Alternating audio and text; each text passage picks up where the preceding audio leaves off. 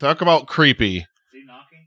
Gerald from Two Peas on a Podcast is here. Hi, Gerald. Bye, Gerald. Hello. Great segment, guys. Now, we're also, ladies and gentlemen, joined by the human troll doll himself, Justin Escobar. I thought you were going to forget about that. Oh, are you on your... That's through your laptop mic, it sounds like, or through your onboard microphone, not the actual microphone. Oh, no. Hold on a second. Do you mean troll doll as in like trolls or as in like internet troll? Because of the hair, dude. Yeah. I know. Now look at... What, are you in a storage closet somewhere? I'm in my fucking garage, bro. My whole family's home. And I'm just going to go ahead and full disclosure, my kids could show up literally at any moment. Wow. So what you're saying is we'll get Gerald off the screen, but we're just going to play the You on Kazoo video again. Or you'll have cute kids to talk to for 25 minutes. Well, if the kids come by, we'll definitely switch back, but... Welcome, Gerald. Yeah, man. What's up, dudes? What's up, brother? We love you. You know we love Justin's you. Good. Check one. Is it coming through right now? No, it still sounds like you're on the computer microphone, not the actual ATR. Hold on. Did Loy Sauce break it yesterday? Did you let Loy Sauce touch it? I'm going to leave and come back in. Okay. All right. I think you let Loy Sauce touch it yesterday. That has to be what it is. So the computer, or what's it exactly? Whatever you think it is. So I mean, come on, us. You know what I mean? You look a little tired. I am. Like you've been dealing with a newborn, man. Well, but I had a late wedding last night, so I was up pretty late. My last wedding DJ event was last night. Wow. That's it. I'm hanging it up, man. Wow. Why? Yeah, I'm done. Maybe selling my equipment and had to get rid of one thing in my life. You know, I have all the kids and then, of course, my real job, quote unquote, real job. So got rid of the wedding DJ business, man. Last night was the last gig. It was a lot of fun, though. It was a longtime friend of mine. So it was cool to kind of go out like that with somebody I've known for like 12 years. So, oh, that's nice. That's good. It was cool, man. It was going out with a bang for sure. It was a fun time. We're through. So Gerald just had a brand new baby who I did. If he had a beard, would look exactly like him. Correct. The baby is literally a spitting image of Gerald. Like 100%. Give that baby a beard. I might be able to get my wife to bring him out before the half hour's over. I don't know. He might be sleeping. If he's sleeping, I'm not messing with him. Believe me. He's not old enough yet to understand, but when he gets old enough, please apologize to him for all the trouble he's going to have with women, you know, as he grows. He needs to take a different path, bro. Because he's already lacking in the face department. You know what I mean? All right, so look, dudes. First of all, you know I love you guys. Okay, yeah. Epic Phone guys. Yes, Nick, Justin, individually. Yes, love you guys. Giant fans, have been for a few years now. Friends with you guys. We're just gonna keep using that sound drop through the rest of the day. It scared me. Friends with you guys, but I love what you guys do, and this is by far the top of the cake, man. We love you, guys, brother. Awesome thing. I'm so proud of you guys. You already hit your goal. I saw that. I woke up this morning. You already hit your goal. 2 days. Yeah, we don't even need you anymore, Gerald. Get out of here. Look at my ear. Just be donating money. Why am I here talking? Okay. Well, what we're going to do. Okay. So my show, for those of you that don't know, and I guess I should tell everyone, Nick, we're coming back in June. So we're on hiatus. We'll have a new episode. We'll have a new episode in a few weeks. And our good friend, Jeff from the Cadaver Cast, did a show with me for our top 5 best Oscar winner movies. Nice. And that's going to be up in June. And then me and Andy are laying a couple down. We're going to do summer blockbusters. And we're going to do our top 5 Justin Timberlake songs. So all those are on the live for the month of June. So I'm very excited. So we will be back in your ear holes very soon. What I'm going to do today, because we do a top 5 show. You guys know that. You guys have both been on. So we're going to do a top 5 list. And we're going to go around the horn. Justin is here. Yes. Justin, are you good audio wise now? You're good. Do I sound better? Yes. And you always sounded fucking perfect. I'm just making sure it's not coming through my computer speakers or whatever. Yeah, it was coming through. It was going into the computer mic before. Okay, I'm ready. Alrighty. So we're going to do top 5 overcoming the odds movies. Obviously, we're saying fuck cancer this weekend, and the live stream for the cure is all about the research, cancer research, and obviously you have to overcome the odds if you are diagnosed with it, or if you know someone that is, or if it affects you directly. So I thought it was appropriate. Plus, there's a lot of great movies to pull from, and we have the Epic Film guys. So, I mean, who else am I going to talk movies with, right? So let's do top 5 overcoming the odds movies. And I know, Nick, did you made a list when I emailed you, or did you just kind of come up with it on the fly, brother? I'm kind of in the middle. I've got a couple of ideas, but I know one that'll be on his list though. That's for sure. Hey, you shut shut up. up. Crossover there. We might have a crossover. Just saying. Just letting you know. I just made my list this morning. I've been so busy this weekend, and I was surprised, honestly. There's a lot that I love so much that I wouldn't have really put in this category, but they do fall in this category. They're inspirational. They're about overcoming the odds for various reasons. I got a couple comedies on there. I got a couple dramas on there. Justin, you just made your list, right? Yeah, I just did this morning. That's correct. Yeah, that's right. So awesome. It's not my definitive list, but it is a list nonetheless. Right. Nick, will you keep me updated in the chat if anyone has any suggestions? Because we definitely will. You guys make sure you let us know. Let us know. What are your favorite movies about overcoming the odds? Overcoming the odds. Favorite movies about overcoming the odds. Get them in there in the chat. So who wants to go first? So I guess you and Justin had separate lists, right? Yes, we have separate lists. So who wants to go first? I'll let one of you dudes go first. Justin's going first. All right, sweet. All right, so this is a movie that I don't watch very often these days, but in the late 90s, I watched it all the time with my dad. It's about a young, small man that was told he was too little to play college football, but he was determined to overcome the odds and fulfill his dream of playing for none other than Notre Dame. Yes. It's Rudy, starring Sean Astin. Low.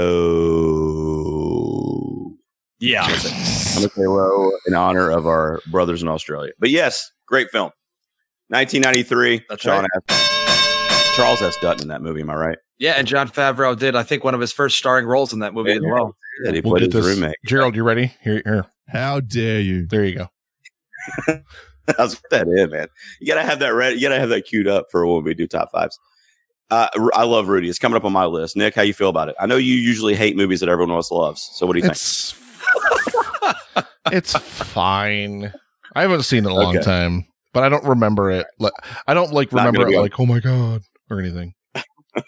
I love Rudy. I'll be talking about it here in a minute. Nick, what's your number 5, man? Man, shit.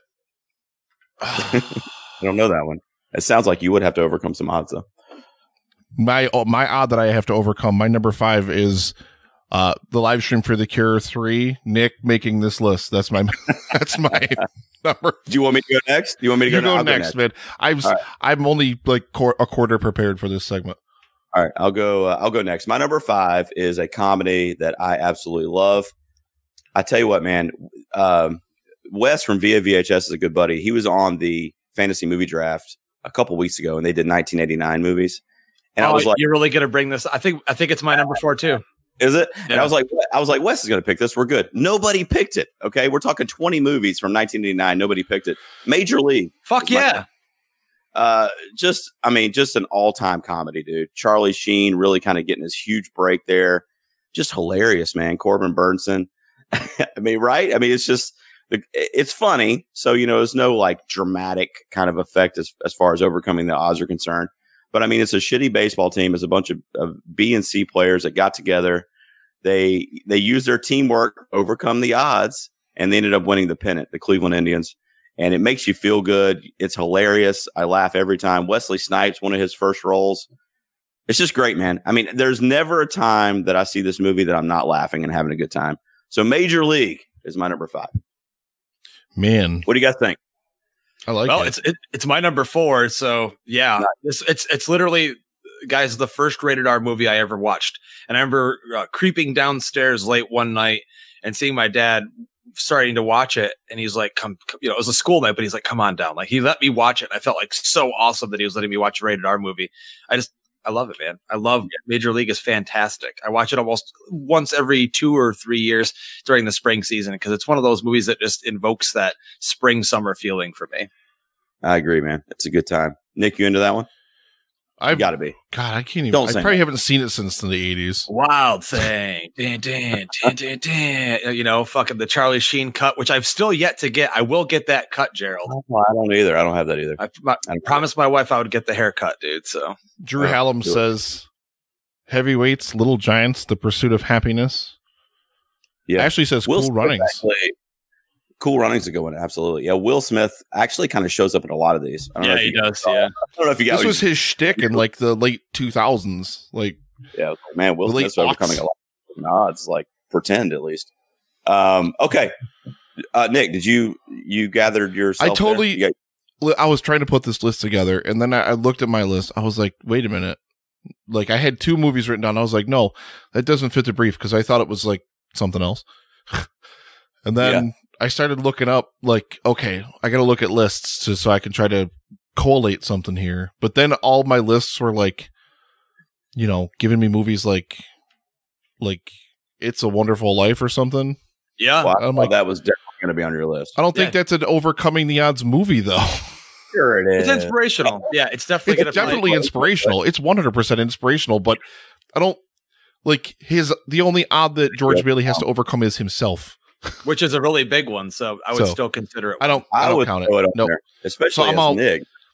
I'm out, man. I'm just gonna let you guys do it, and I'm gonna chime in with some stuff here and there Okay, so me and Justin will just go back. because I'll just derail the segment every time I have to talk. I was going to say you might have to derail because I feel like me and Justin might cross over quite a bit. We already did twice, actually. God damn it! I knew it. Oh, good for you. Hey, but great minds think alike. But Drew Hallam in the chat though with Little Giants, that's one I did not think about, but I did watch that a lot as a kid. Great movie. I didn't think about that one or Cool Runnings that our girl Ashley said, but those are both great. Well, you said number 4 was Major League for you. That's right. Right. That's right. So I'll give my number 4. My number 4 is a dramatic film. What list? Let's be honest, guys. If we're doing a top 5 list, you got to find a way, at least me, to squeeze Tom Hanks in there. I mean, am I right? I mean, any list, any topic, let's find a Tom Hanks movie and put it on there, or the list is not complete. I like it. So my number 4 is Castaway from 2000. Great choice, man. Hey, Now, you talk about overcoming the odds, guys. see, I didn't even think of that. What else do I have to say here? I mean, alone on a deserted island. Well, first of all, the plane crash. All right. So he had to survive that. Then he's alone on an island, you know, and he's there for however many months it was. Do you remember, Justin? I feel like he was there for like 2 years or something crazy. Pretty much. Yeah. I'm pretty sure it was that long. Yeah. Yeah. And then he ends up, you know, kind of fashioning his own raft and gets out into the wide open ocean, which, by the way, he has no idea where he is. Yeah. I mean, if you don't get emotional when he loses Wilson, you need to get yourself checked. Jan, I mean, right? And by that I mean Nick, you need to get yourself checked. I mean, to me, that's one of the most important things about the movie is it's able to make you emotional about him losing volleyball. It's exactly, and that's a testament to Tom Hanks, to his acting. Did he get nominated? I know he didn't win for that. Did he get nominated? Let's see. I think he got nominated, but no, he didn't win. He didn't win. He had 2 Oscars prior to that, one of which is on mentions. Yes, but he. God damn it! I knew our list would be similar, but this one's not on my list, so that's good, Elliot. Castaway's not okay. Yeah, I mean, I love it, man. I mean, it's a little long, you know. But I mean, come on, man. When you think overcoming the odds, this is one man that's just trying to survive in just the craziest elements that you could think. I mean, Matt, put yourself in that situation, guys, on a deserted island with literally nothing, you know, and just having to make it and being able to survive that and come back home, and then. You know, it's redemption for him. And it's like, you know, once he's back home, I mean, his wife has moved on. You know, he feels like he doesn't know anyone because he's 2 or 3 years removed from everyone. I mean, it's, you know, it's a tough story. And Tom Hanks really sells it. I hope he got nominated for that at a minimum because just a tremendous performance by Hanks there. But that's my number 4, Castaway. No crossover there, Justin. So you're up, man. Yeah, so we're good. So that's not been mentioned yet, I'm guessing. So this one is probably going to be considered a little low on my list by some people, but it's Frank Darabont's The Shawshank Redemption. There's not anything I could say that hasn't already been said about this movie. It's considered a classic. It's definitely, in my opinion, I think Tim Robbins' best performance, one of his best performances, if not his best performance. And, you know, it's a guy that got sentenced to murder when, and sent to prison when he didn't do it. and he has to overcome that and live the prison life. And then, of course, we all know how that ends. If you haven't seen the movie, I really don't want to spoil it for you because it's kind of a shocker. But it's a great human story about two guys overcoming the odds inside prison, having a bond together. And I just love it. And I think it's a beautiful movie. And this is coming from someone that may have or may not have spent some time in a similar place and situation. So I can relate. I can relate. Stephen King too. Yeah. And, Stephen King. Yeah. Come on, man.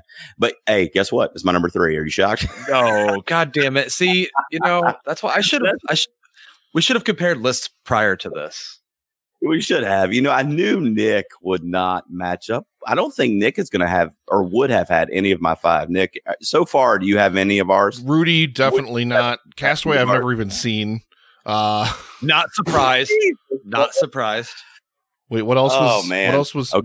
What did he just mention? Shawshank. Oh, Shawshank. I do love Shawshank, but see, it's super inspirational, but I don't know. I don't know. I'm trying to separate the two, and I'm finding I'm trying to look up movies. I'm like, that's not a thing. Well, he overcomes the odds, and it's inspirational because Andy Dufresne's innocent, and everybody in that prison says they're innocent, but he actually is, and you, as the viewer, he is. And he endures decades in a prison. That one would make my list. I would have put that one on my list somewhere. And to say damn the man the way he did and get out the way he did, like Justin said, not to give too much away. But, I mean, Stephen King's at the heart of it. And it's just, Morgan Freeman, one of his all-time performances. Probably the best Tim Robbins, too, right? Yeah, I think it's his best. And also, I think it's amazing that it's directed by Frank Darabont, who is a guy, he's an early Nightmare on Elm Street alum. He had his hand in scripts for Dream Warriors. So he's a guy that he worked on Freddy too. So he's a horror guy at heart, and he did an amazing job directing that movie. So there's a lot of love there. I agree, man. Drew, who's in the chat, we did we recently did a countdown, or I believe it was Drew. It may have been Tony, but we did movie duos, and I named Andy and Red as one of my favorite movie duos as well, because they just build that friendship over so many years. And I mean, it's beautiful to watch. I mean, it's literally just a friendship in the most unlikely of situations. And like the list is saying, he's overcoming the odds there. So Shawshank Redemption is also my number 3, Justin. Yep. And I'm going to let you give your number 2, because my number 2 is Rudy. Okay. So what I'll say real quick about Rudy, that just why it's on my list, and it's from 1993. This is the first movie that I can remember. I'm sure it happened before this. I was like a sophomore in high school when this movie came out. And, so when you're in high school, you try to be tough, right? You don't want anybody to think you're a wuss or whatever, But this is the first movie that I can remember crying. I was I couldn't back tears during this film. It's a very emotional movie. The theatrics of it are played up a little bit, because at the core, it's a sports movie. But I mean, Rudy is the poster child, so to speak, for overcoming the odds, and 100%. Absolutely, man. And him getting carried off the field, and Charles S. Dutton kind of standing in the tunnel there and giving his applause kind of to himself, and you can see him kind of welling up with emotion because he's been mentoring this kid for several years, and to see that culmination before his eyes. And then he kind of walks off, and he knows okay, this kid's going to be all right. I mean, it's an emotional ending to that movie, and it's great. Uh-oh. Woohoo! Kim and Kat stay alive. Maybe. Yes. $100 donation. Thank you so much, ladies. That was amazing. If anybody caught that Friday, the segment that they did, that was so much fun. Oh, it was a blast. I love those girls. It was absolutely amazing. They are wonderful. They do such a wonderful show. Thank you so much for the donation. Yeah, I got a fun fact about them while we're talking about them. Go ahead. Do it. They are Kim and Kat were, or how should I phrase this actually? For them to guest to be on a podcast, I was the first host that they guested with. Two Peas. Amazing. They came on about a year ago. So it's Gerald trivia, really, is what we're talking about. Gerald Morris trivia.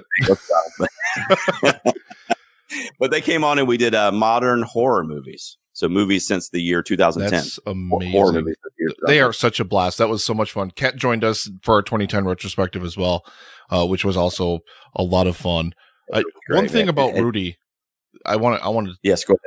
I think Rudy has. I mean, and I haven't seen it in an eternity, but it's one of those movies that it's based on a true story, but then like the real Rudy was like a colossal asshole, wasn't he? Like that's what I've always heard. I read that as well. They hype it up for the dramatic effect of the film. But I did hear he was a little standoffish. I read that as well. That it wasn't nearly, and that always, warns me away from this, from movies like that, where it's like, yeah, it's a good movie and it's still inspirational and stuff, but man, that dude was a piece of shit. Well, it's just like American Sniper, Chris Kyle or whatever. Like that dude was a real piece of shit. But the movie with Bradley Cooper in it, I mean, it's hailed by many people as a classic and inspirational and a true American patriot. But the dude in real life was like a complete piece of shit. So I get it. I totally get it. I try to separate the two things. I mean, unless they're trying to market it as the true story, that's really like a big part of what the movie's being represented as. Then if it's not just like based on a true story, like in one part of it, that's it. That's fine. Well, you want to talk about inspirational? You know what would have made my list? Probably would have been like my number one and my number two. What? Lord of the Rings: Return of the King. Also, Sean Astin. Jesus. Okay. Also, Sean Astin. You want to talk about overcoming the odds? You hoist Frodo up on your fucking shoulder and carry his ass up that volcano to throw the ring in there. That's overcoming the odds, baby. Yeah, I'll say that's an interesting choice. I didn't even think of that. Yeah. Way fucking better than Rudy, too. If you say so. Hey, if you say so. I love you. All right, I'm going to let Justin. I think, Justin, you were giving your number two. Real quick, I want to tell Kim from Kim and Ket that The Witch is an amazing horror film, and that's why it was my number one. Okay. And she'll get that inside joke there. The Witch is a beautiful film. God damn it, Gerald. Why didn't you make this horror-related? I know. Why didn't I? On. If I'd have known Nick wasn't participating, that's what it was. It's my fault. Damn it. It is Nick's fault. Blame him. And I have the studded belt here, and I'm going to drive up there after the segment's over, and I'm going to whip it so fucking hard with that studded belt. Give it to him, brother, and make sure that spank you with the belt now. So yeah, right, what's your number two, man? All right, my number two is a movie that is one of Nick's favorite movies that he just kind of argued that it's not overcoming the odds or inspirational in some way, but it is. It's Frank Capra's "It's a Wonderful Life." I mean, why not? Yeah, literally. What's overcoming the odds about it? He's overcoming himself, man. Yeah, you're often overcoming your own personal problems, depression, dude. That's one of the biggest things you can overcome. I agree. It's an abstract view on the topic. Yeah, of course. Absolutely no reason why you couldn't say it's very inspirational, and I adore it. But battle within himself. For me, it's half and half. Like I'm doing half of overcoming the odds, half inspirational. To me, it's like it's all part of the same thing. So in a way, whatever. I love this movie, and you should be proud of me for putting it on my list because I know how much you adore it. That is actually a great kind of tidbit. Justin's putting A Wonderful Life on his list for you there. That's good. Nick, I think everybody that listens to Epic Film Guys knows, but I mean, that's like your favorite movie, right? I mean, I've heard you mention that 5-6 times. Favorite movie, no, but I mean, it's definitely up there. Definitely up there. Up there. It's got to be up there. Would you say it's in top 10, Nick, maybe? Sorry for messing up the screen. Emily Porkchop, what did you do?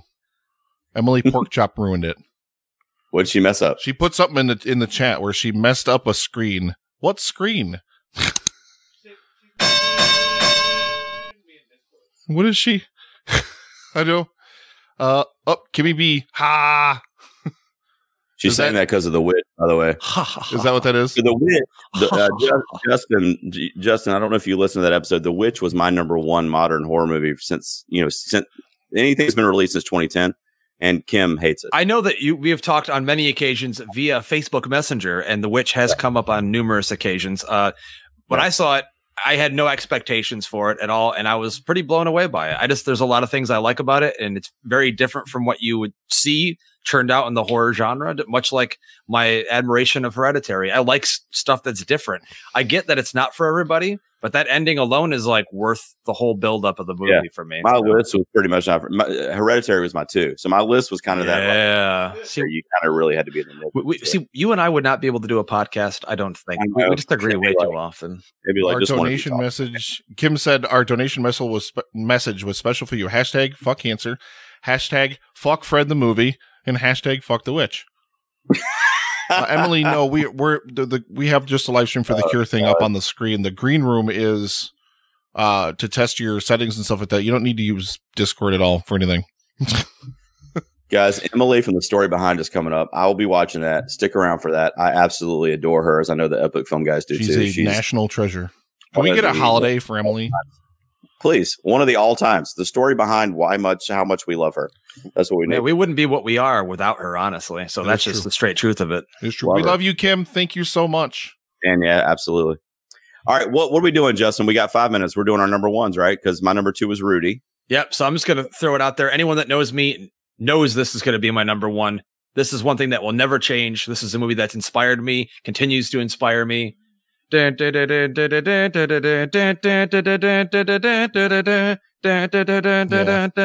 like the easy number 1, right? It's the easy one, but you know what? There literally isn't a movie that makes me as inspired where the character has to overcome the odds. It literally is. This is definitely a top 10 movie for me. You know, I love Stallone.